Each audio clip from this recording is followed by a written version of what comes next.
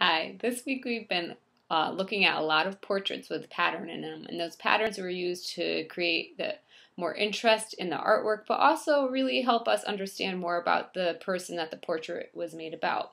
So this week, your art assignment is to really think about an important person in your life, someone who means a lot to you, maybe you miss, maybe you're thankful for.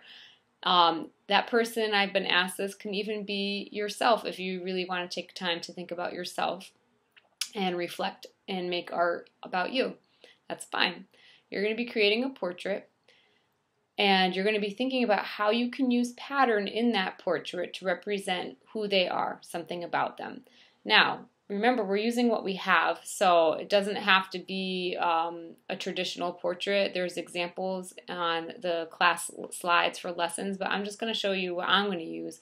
I happen to have a printer, luckily, a black and white one, and I'm just using that as a resource. The person I'm thinking a lot about is my mom. I can't see her really right now, except for, through talking on the phone, things like that, but I miss visiting her. So I chose a picture from last year. Was her 60th birthday, and we took her to the Red Sox game for her birthday because she loves them. It's one of her favorite things. So I had a picture of her and my son at the game wearing their baseball hats, and it was just a really great memory. So I printed it and I cut it out, and I'm going to be hand coloring it. But you can draw it, you can paint it, you can collage it. So I'm doing a collage and some drawing with mine. And then I have a blank background that I'm going to attach it to. So what I'm going to do, my idea was I'm going to add some hand coloring to the portrait of my mom and my son. But I'm going to really, before I start coloring, I'm going to brainstorm things that represent her, things I know she likes. So one thing we know she likes, I just said it, is the Red Sox. She's a huge fan. In that picture that I just showed you, she's actually wearing a necklace that has Red Sox dirt in it from Fenway Park. So Red Sox is going on my list. So I'm just going to show you them. Right now, I'm just sketching. We are in my studio, in case you're wondering what this mess is all over the table. So Red Sox. So maybe that gives me ideas to include maybe the pattern of the logo or the colors in the design. I brainstorm a lot by writing down things and sketching, but we all have different ways of brainstorming. Another thing she loves is lavender, the flowers. So using that color or maybe the plant somehow in my background and patterning. And then another thing that reminds me of her a lot is yellow. It's one of her favorite colors. It has been since I was a little kid.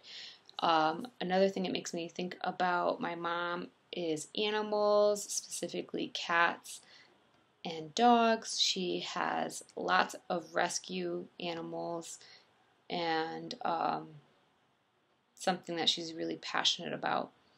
She sings and plays the guitar, so now I'm thinking about, okay, maybe I can incorporate some music patterns in there, something that's like a symbol of that. So these are all my ideas. Now I'm just going to use these ideas and I'm going to pick my favorite. I don't have to use them all. And I'm going to think about how I'm going to arrange them in my project to make a complete work of art. So you really want it to have detail, interest, and to be finished looking. You don't want it to be something that's just maybe, a quick drawing.